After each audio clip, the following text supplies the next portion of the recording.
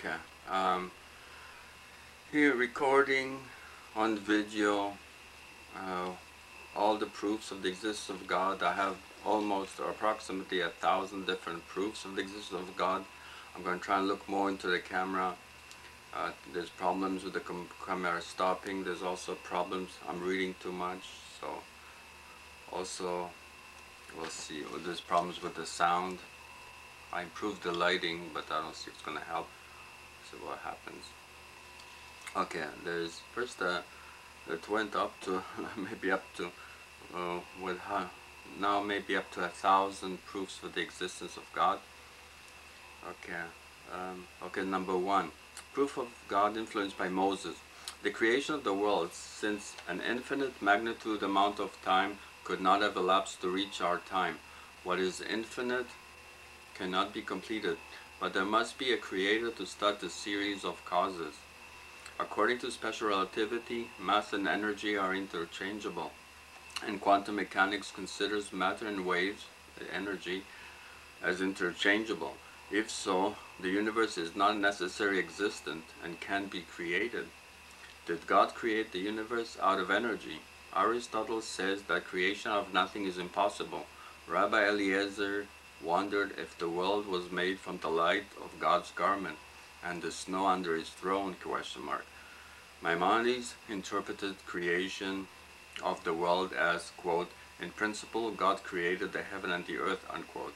But he did that for other reasons, and held that creation would occur in outside time, if it occurred at all. Okay, proof number two of the existence of God influenced by Moses. Perfection of the world. God saw that everything was good. The theological argument. We attribute great order and perfection to a higher intellectual power. The more perfect the world, the more perfect the Creator. But some have objected that given enough time, the universe will have emerged on its own to this level of perfection. And the universe is very old, billions of years. That is, if stones fell down, they could eventually write Hollywood on the mountain in Los Angeles. Or a monkey could write Plato's Republic. This is hard to believe. But really, the main objection is that to account for a great perfection, you assume an even greater perfection. So you make it worse, i.e., what will account for the new perfection and so on, but can refute both objections using their premises, ironically, by adapting Darwin's theory of evolution. If man could have evolved out of nothing, then why not God too, since there was enough time for that also. A little note, Einstein estimates the universe to be about 14 billion years old, and many physicists agree. Okay, proof number three of the existence of God influenced by Moses. Gender. Male and female created he them. Humanity is linked together in a special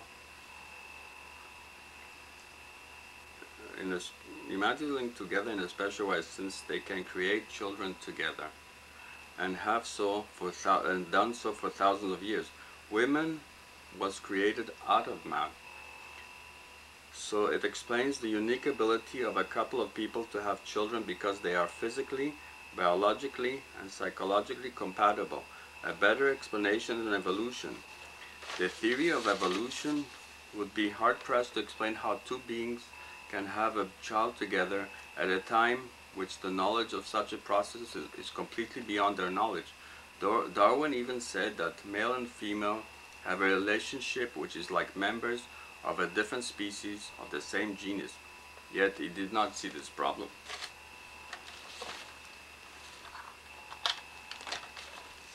Okay, proof of number four.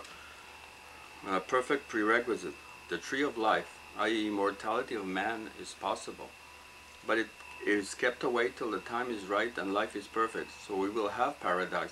The proof is as follows. Life of humanity on earth is a perfect prerequisite for future heaven, and this is a very strange coincidence. Unless someone is intending for us to go to heaven, for it is extremely unlikely that nature would do this by accident. The world is a perfect prerequisite for heaven since A. Part of that requires human strife to earn life. B.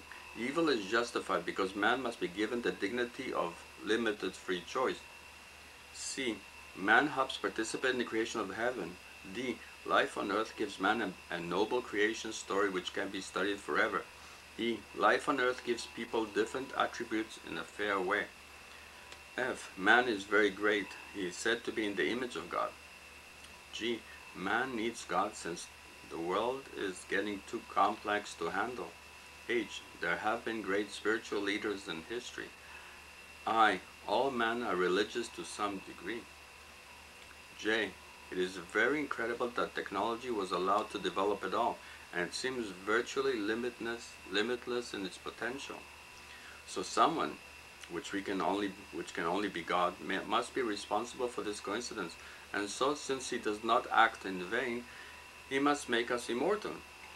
After God and man are ready.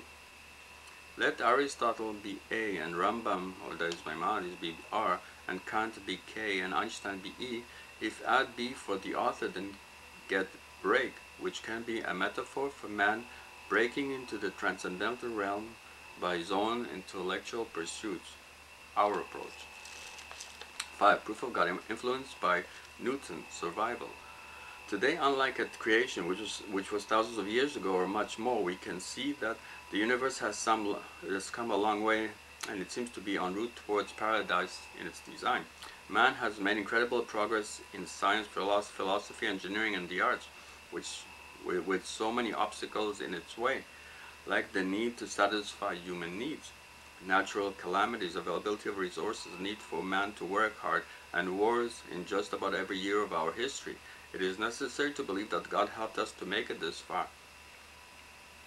Even our day-to-day existence depends on the precise motion of the earth around the sun, 150 million kilometers away from us, or vice versa, and a slight deviation would bring about our death instantly. Yet surprisingly, this has not occurred for thousands of years or longer. Okay, proof of God number 6, influenced by Moses. Great prophecy. Moses may have been the first to claim that God exists because he saw him. Perhaps he even claimed that he saw God face to face, unlike the general rule that prophets see God through a vision or a dream. And the complexity of the creation story, the account of the beginning, substantiates it, and the prophecy claims that people who hear of the commandments listed in the Bible will see their wisdom. Maimonides analyzes their logic. Proof 7 of God, influenced by Moses, miracles. God did miracles in creating man and in making women out of man and so on, and both of them remained alive. And Moses did miracles later in front of people.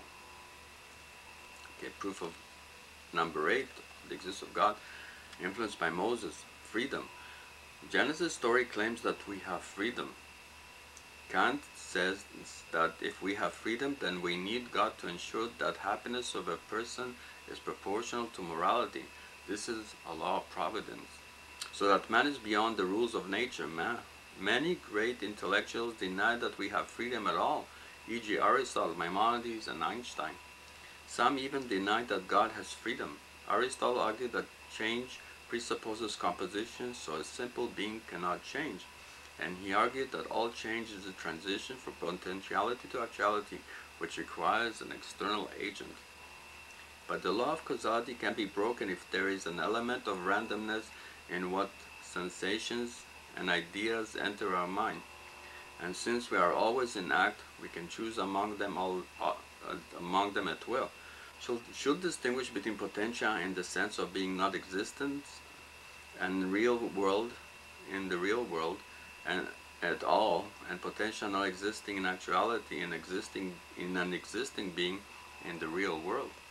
Change in the former may be impossible, but change in the latter may be possible. Okay, number 9. Proof of God, justice on earth.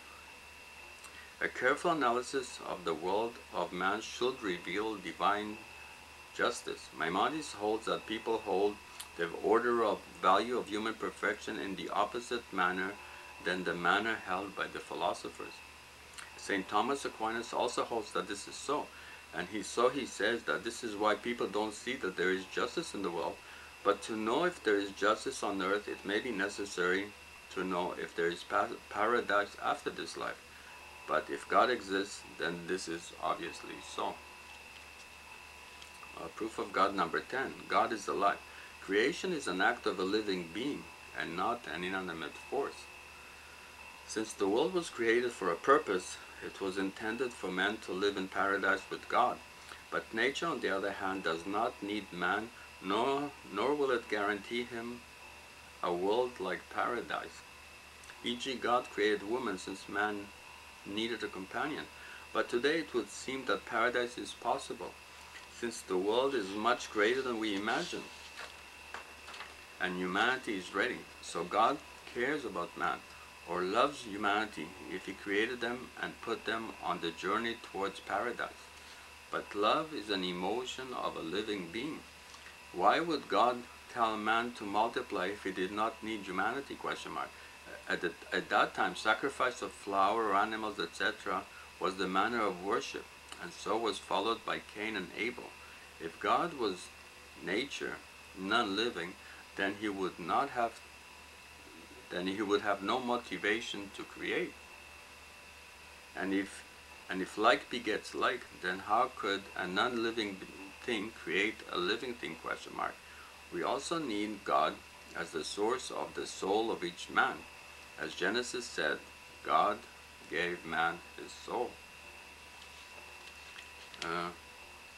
Add proof that we have a soul, more like from God if it is immortal.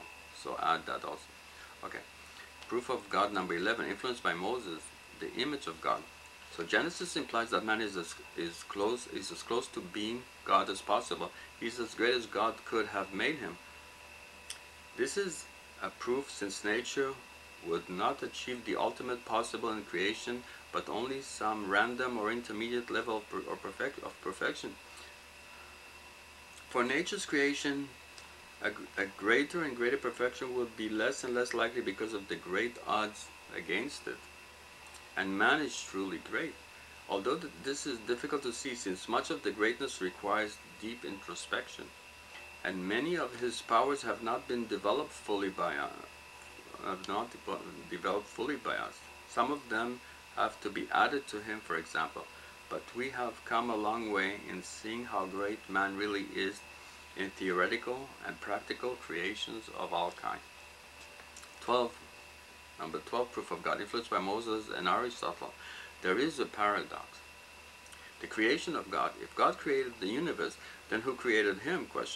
Must he also have existed an infinite time before the creation of the world? Unify Moses' and Aristotle's view of God?